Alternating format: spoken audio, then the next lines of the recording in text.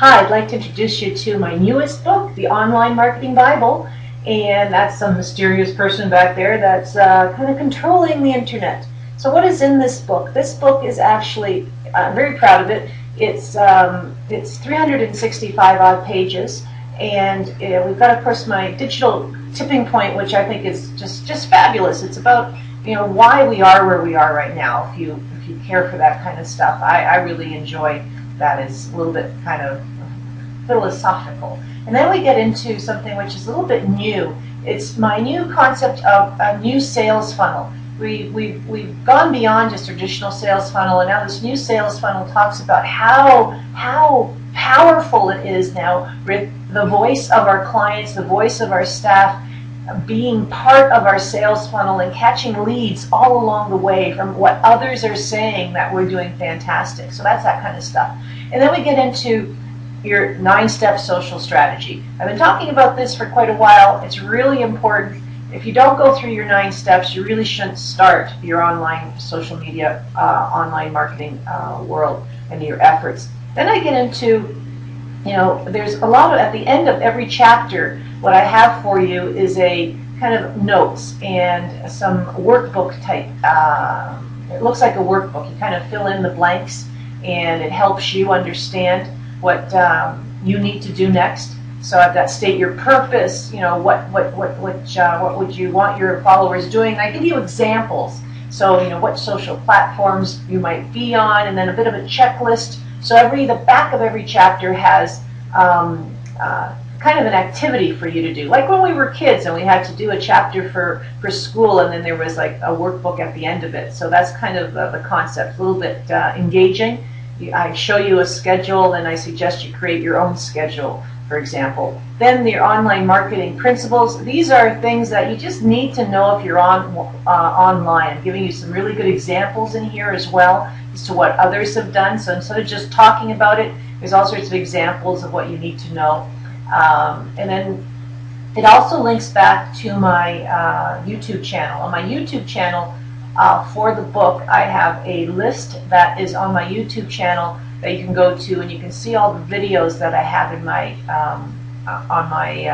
in my book, and you can see them kind of in a channel on a list, and it's called Online Marketing Bible, that list. So that helps you out. And again, at the end, I have a place where you can create your own checklist and your own workbooks.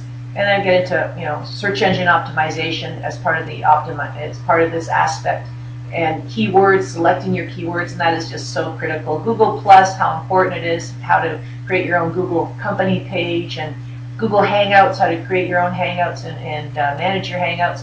Then this is kind of a fun new chapter that I have, understanding sex and ages online. So what do different sexes talk about? What do different ages talk about online? Where are they? What are they doing online? You can see 55 plus.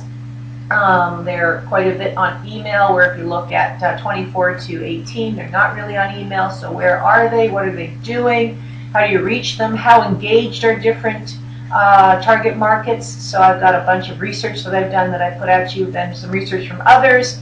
What are people's preferences online? A lot of stats. This one's got a lot of stats in it. Then the millennials. What are they doing online? How do they think?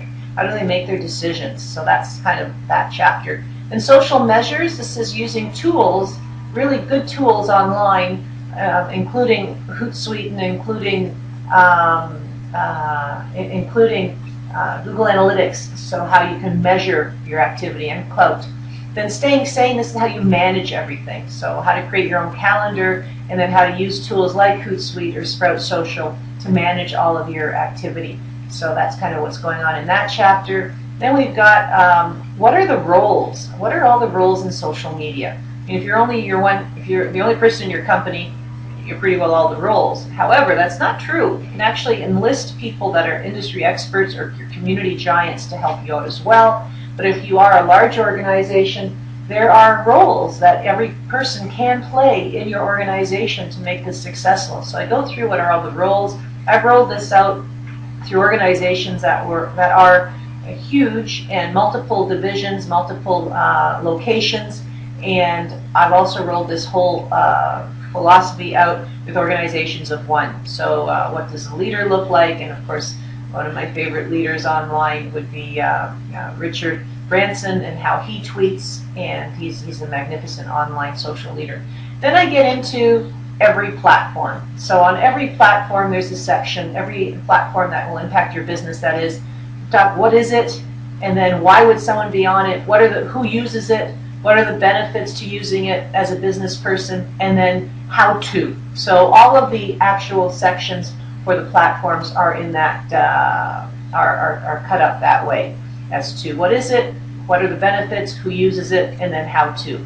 So that's the book. I hope that you enjoy it. I know I enjoy it, and I look forward to having you perhaps purchase my book. Thank you. Take care.